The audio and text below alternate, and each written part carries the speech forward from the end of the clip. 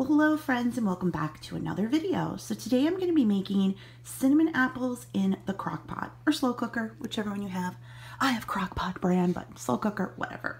This is a super easy recipe. All you need are obviously apples. This recipe calls for 6 apples. If you want more, you could just easily double it. 2/3 cup of granulated sugar, 2 tablespoons of butter, and 2 teaspoons of cinnamon. And with this, you really can't go wrong if you want to add a little bit more cinnamon or less. You have more tart apples, you need a little bit more sugar, or maybe you got super sweet, you don't want as much. So you can totally vary that. You really can't go wrong. You're just cutting up apples, putting them in the slow cooker with some sugar, spice, and butter and letting them cook. That's it. Now, normally I don't like to have kitchen gadgets that only do one thing, but let me tell you what. An apple peeler is worth it, even if you only peel apples once a year. I will link this one on Amazon. It was very inexpensive. It works great.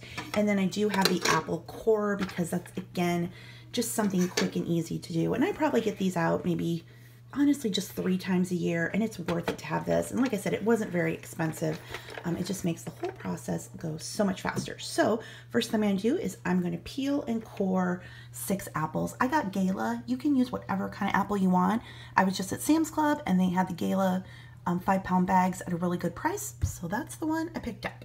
Okay, we have the first apple loaded. You want to have the larger part of the apple at the top. And here comes Charlie. Of course, I start to film a video, and this, I'm trying to do this one hand. It's a lot easier if you just do it with you hold on to the machine or the device, whatever it's called. There you can see. And your apple is perfectly peeled.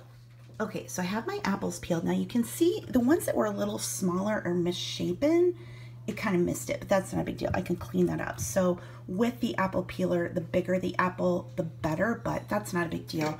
And now I'm gonna go, oh, and I did use 7 just because, why not? It's not, again, it's not gonna make that big of a difference. This isn't a precise recipe. So now I'm just gonna go in and core them and slice them. Now you can absolutely use apples this size for this recipe, not a big deal at all, but I am gonna go ahead and I'm gonna cut each of these in half. Just to make them a little thinner, and that's just personal preference. You can chop them up, whatever you want to do, whatever you like. The apples are all sliced up in the crock pot. You can see there's some peel left. It's not a big deal.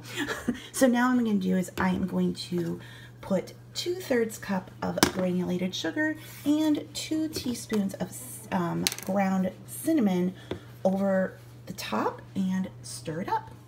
So the sugar and cinnamon is on top, and now just stir it up. You could obviously put the sugar and cinnamon in another bowl and combine it that way if you want, but you do not have to, and I don't want to have to dirty up another bowl. The final ingredient is to dot 2 tablespoons of butter on top, so I've done that, and then it's time to cook it, and you can do this 2 ways. You can cook it on low for 6 hours, or you can cook it on high for 3 hours. I'm going to do the 3 hours on high. So there we go. You just cover it. You don't need to stir it or anything. You can just leave it to cook. So we'll do that and we'll check in when it's done. So we're halfway through cooking. Remember, I'm doing the 3 hours on high. So I'm an hour and a half in. Just going to go in here and stir. You do not have to stir yours. I just like to pick at things. I can't leave them alone. So just doing a quick stir here, and then another hour and a half, and these will be done. It's been 3 hours. The apples are done. Get a lot of the sauce down at the bottom. You can just eat these on their own. You can have them for breakfast, put them over pancakes, waffles, put it over ice cream, make it a side dish. They go well any time of day. Super easy and so good. So I will leave a link to the recipe below. It's over on my blog. And let me know if you make these. If you like these recipe videos, please be sure to give this one a thumbs up. It lets me know that you want me to do more. And of course, make sure you're subscribed to my channel for more videos like this. So until the next time, thank you guys so much for watching. Bye.